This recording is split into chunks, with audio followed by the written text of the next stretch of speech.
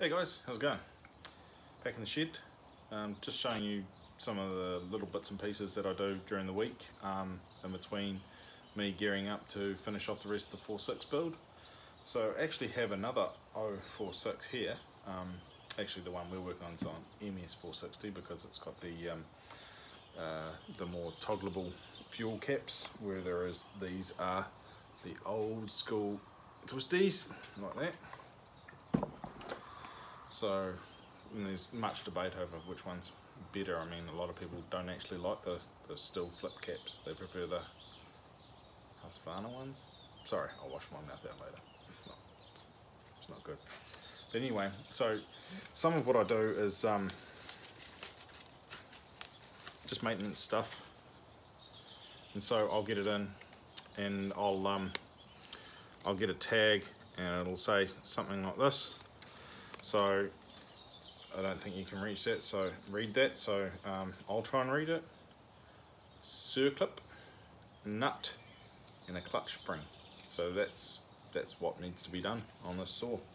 So other things I'll check it over for is tuning while I'm there, and also things like this, the filter, which isn't actually too bad. I was hoping tons of sawdust would fall out of that. It looked like it was going to because of the outside of it, but nope. So I'll blow out this basic service, and yeah, that's about it. That's about it. All I do, basic service, fix whatever's wrong, and yeah, get on with it. So on this saw, I've got one nut off. I've got only one bar nut because the other one's gone west. People who use these saws are learning how to use these saws, so they don't often know how to put everything back together, or they're just learning, or they're misplaced parts quite easily because you can't remember what goes where or what goes in it, because they're just learning, and that's cool. Gotta learn somehow.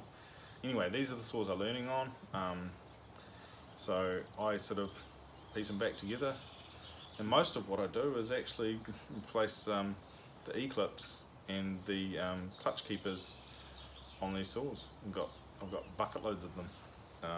Now I'll look down here.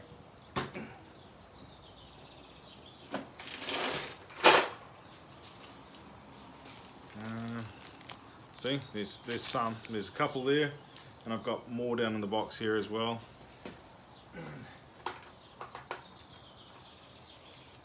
I've got more than these are just some of the bar nuts, but there's more down there. It's a little kit I use. I'll just show you. Actually, it's a little kit I use for these guys. I'm not going to say the customer's name because yeah, but this little kit is what I use to fix up their saws. So I don't use anything out of this for personal parts. It's all for them. I've just got this here, so it's handy for me, so they can give me saws and we don't have to go, oh, what parts we got again, what do we need to order. I just know I've got this stuff here and I can help sort out. So it's all sorts of things, all sorts of Stihl goodies in there, a couple little bit of Husqvarna stuff, but they're mainly phasing out the Husqvarna stuff since I'm come along. I'm slowly getting rid of it all, and they're all using Stihl pretty much now, which is cool. I'm trying to get them to buy a Stihl 500i too, because that would be epic. But anyway, on with this. I'll just take this bar off and then I'll give you a look at what's basically going on. Yeah, oh wow, that's interesting. Okay, that's interesting already. Sorry, juggling a couple of things. Yeah.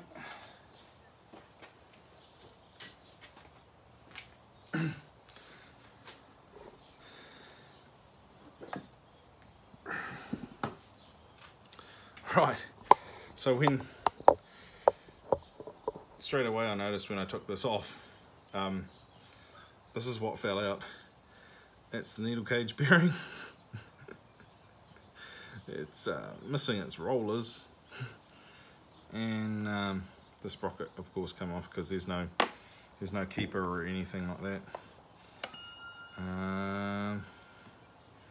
Inside of that clutch needs a clean out. A lot of what I do is cleaning as well. Let's see, this clutch spring. See the clutch spring, but clutch springs are all fine. All the plates that are there. I'm just giving them a jiggle around to make sure I'm not missing anything.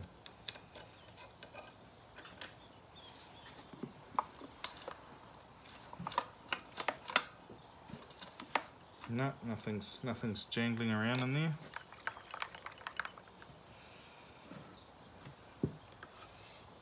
Okay.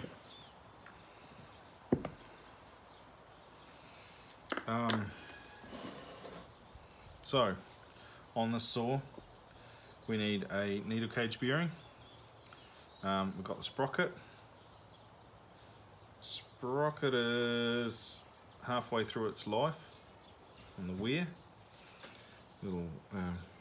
These little shinier indications where the chain hits. You can actually get, if I can find it, oh, it's right here.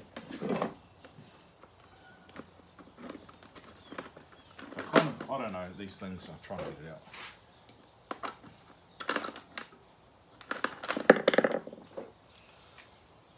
These things, I got it when I was up at Stihl one time. I'll just clean it off.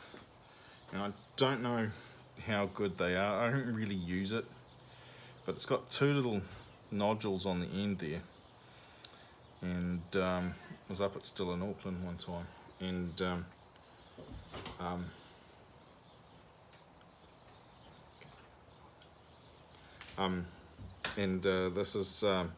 this is the part number on it. I don't know if you can see, but this basically is a rim sprocket checker. Okay, so if that doesn't touch any metal like that on there, those little nodules, then you need to replace your sprocket. But I kind of just eye them up, you know. That's still, it's not even halfway through its life. It's still really good, actually, according to that. So maybe it is worth it. But yeah, just, I don't know, something gimmicky I think Stihl came up with for their technicians. It's, yeah, got it free anyway from Stihl, so that was cool. Right, so now I need to find if I have down here a needle cage for a 4/6.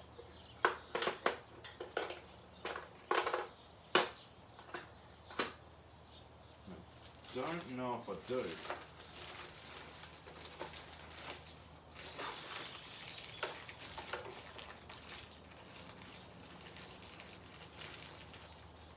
Oilers. What are these? No. No.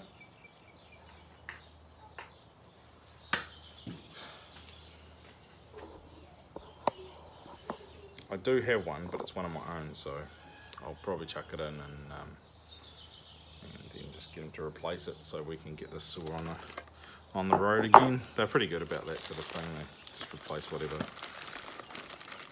I want. Pretty trusting with me, which is cool. I like to keep honour that trust with them. I'm sure I had a needle cage in here. Am I dreaming? I know I have one for Frank for building the next 4/6. I know I have one for that. I'm sure I had two of them.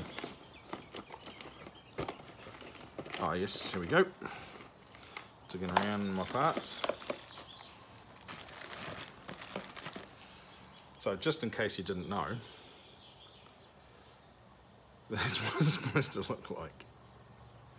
This is a good one. This is a not so good one. You're not supposed to be able to see through them. Anyway, fun. All right, so, I mean, you guys know how to do this, right? You know how to sort out a needle cage bearing. Remember to grease it.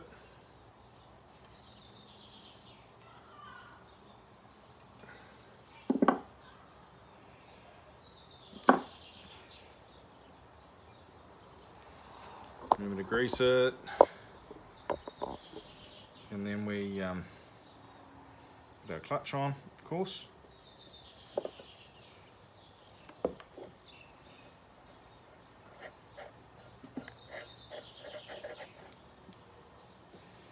Sprocket goes on.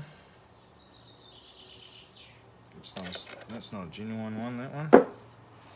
And then from down in the depths. Now, let's see if I've got some other ones. Oh, yeah.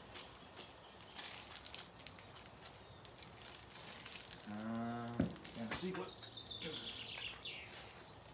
I had some lighter, sort of more new school ones there, but thought I'd use this heavier gauge one for a 4.6 on the old 4.6. This is a heavier gauge keeper.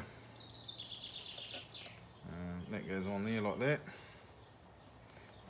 And then I just flip it on its side, grab my pliers, and there's a new circlip there. Oh, it's gone west.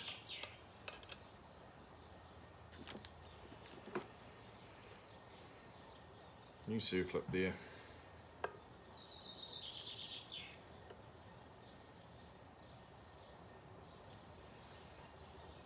And these ones are always on an angle, so they're really tough to go in, but kind of what you need your circlip to stay in there.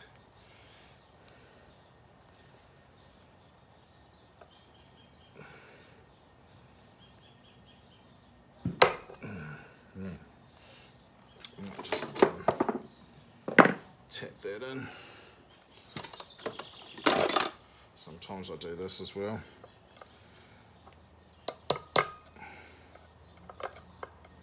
Let's get it on the edge.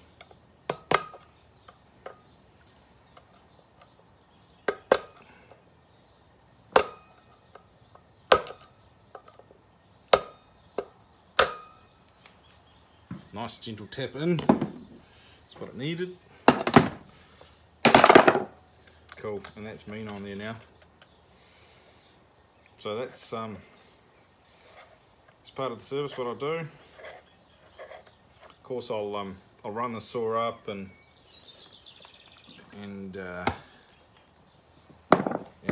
make sure the tuning's all going well. I don't check the sharpen of the chain. They do that. It's their job to sharpen the chains because they've got to learning. And if I do it I did one the other day though on that the new 2.6 after I got it going, after that rebuild. I